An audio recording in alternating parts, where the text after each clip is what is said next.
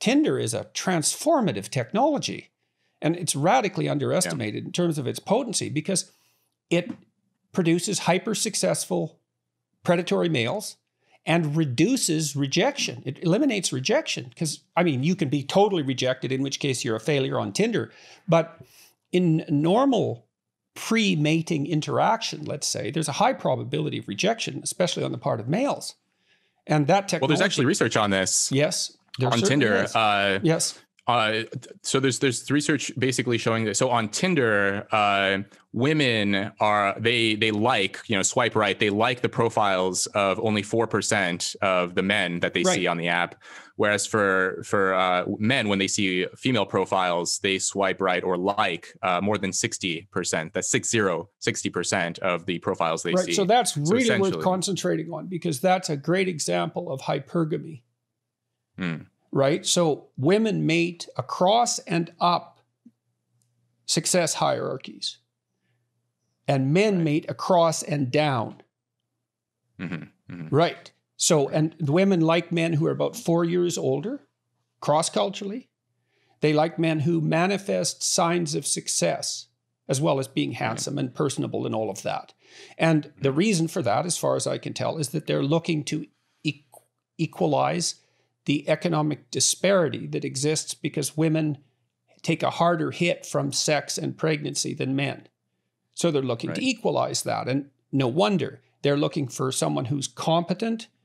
This is for long-term mating, who's competent and generous, right? You want both of those. So competence would be intelligence, general cognitive ability, and the markers that go along with that. They want conscientiousness or openness, as well as other desirable personality traits.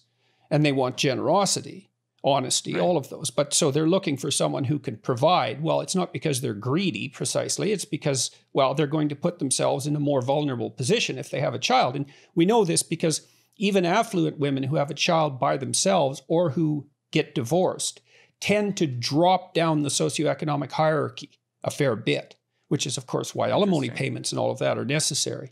So this hypergamy means women are much more selective in their mating than men are, and that's true cross-culturally. And it's not surprising because they pay a bigger price for sex. It's more dangerous for women because they can get pregnant, and it might be more dangerous emotionally as well. And I believe that would be a reflection of their higher levels of agreeableness and higher levels of negative emotionality. So women do put themselves at risk more.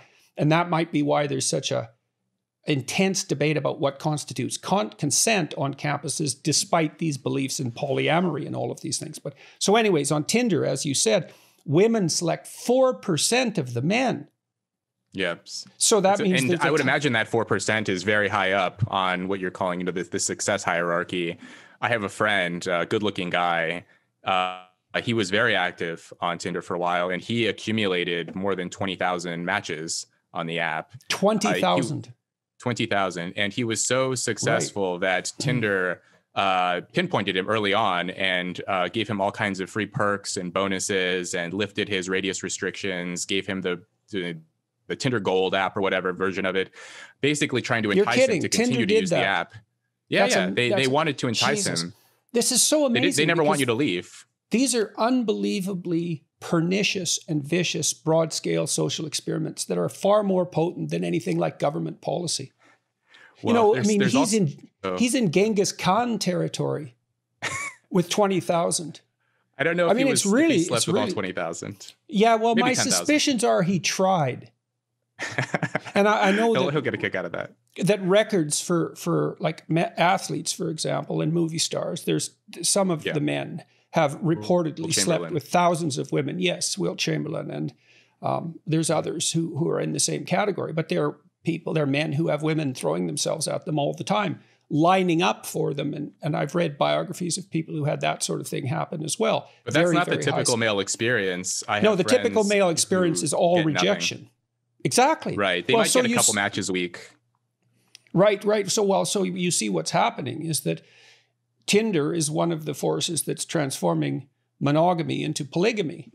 And the problem with polygamy is that it follows a Pareto distribution, like the distribution of wealth, is that some tiny minority of men get all the sexual opportunity and all the rest get virtually none. And that is a recipe for social instability. I mean, that sort of deregulation of romantic relationships, whereas in the past it was expected for you to have one partner and over time settle down, whereas now it's a total free-for-all. I mean, there are aspects to this that a lot of people don't think about. I mean, I talk to young people, so I have younger friends who I talk to who are sort of very active on the apps and in sort of the dating scene, and they'll tell me things like it's even easier to cheat. So in the past, if you wanted to be unfaithful to your partner, it was risky because, essentially like you had the same social circle, you had the same friends, everyone knew everyone else. But now with the apps, you can match with someone who is completely outside of your social reality, outside of your partner's social reality. You can have a very discreet rendezvous. No one will ever know about this. Ghosting has become more common. I don't know if you know about ghosting, but it's basically where you're in a relationship with someone, and after you have sex, once or however many times, then you just vanish. You never see that person again. Delete them from your phone, block them on social media. You never have to see them again. And there's no social cost to this. That's a real psychopathic conquest strategy. Yes. Right. Yes. Because the psychopaths, they tend to form relationships that are very predatory and then disappear. Because that way their reputations stay intact as long as they can continue to disappear.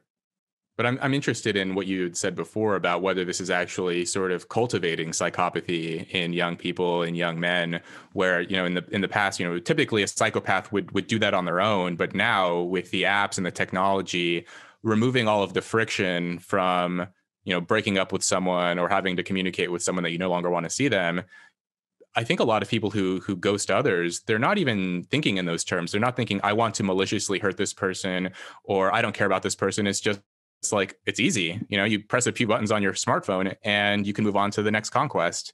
And I think a lot of people wouldn't act that way otherwise. Well, the question would be, what happens to you after you do that 4 or 5 times? Let's say you're not particularly psychopathic to begin with. It's like you learn what you practice. And I would say, look, if you're using people continually as a means to an end, and I think sex is probably the most effective way of doing that, then you're establishing a pattern of interaction between you and other people at perhaps the deepest possible level. And so if you do that repeatedly, first of all, you're certainly not engaging in anything that might be regarded as a meaningful or deep relationship. Quite the contrary, you regard that as excess baggage. That's an impediment to your next conquest, so to speak. So how would that not? I mean, now you said there was research on Tinder. Has there been research on the relationship between the dark triad and these hyper-successful men? Well, I've seen research on dark triad and Tinder use, and people who are high on dark triad do tend to be more successful, accumulate more partners.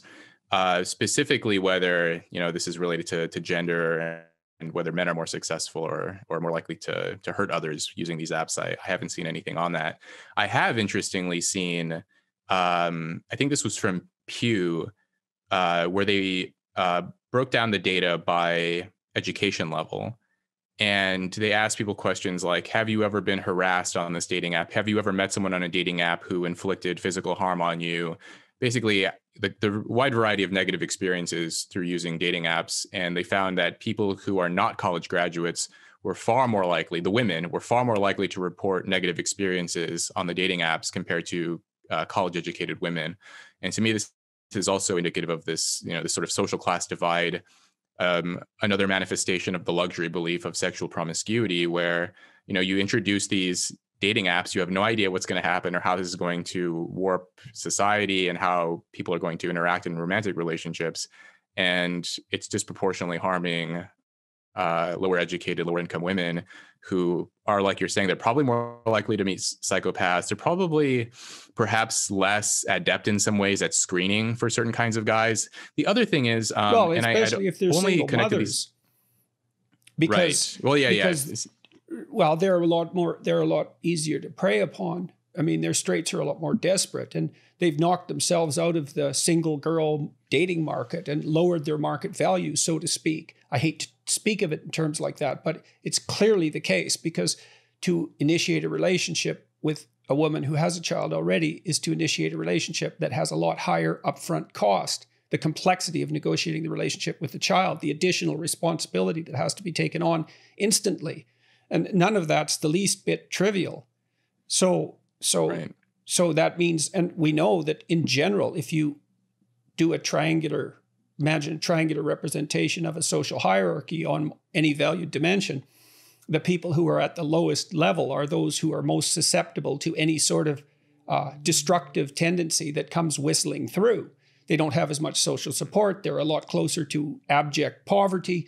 They don't have the broad social network or the opportunities.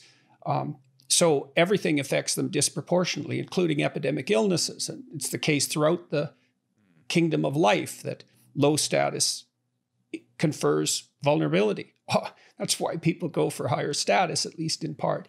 Yeah, so Right. the Tinder, I mean, I don't know how widespread Tinder use is. I don't know that much about Tinder, but when I first found out about it, I thought this is a technology that, well, they certainly named it properly because Tinder starts fires, and it's a fire starter and not just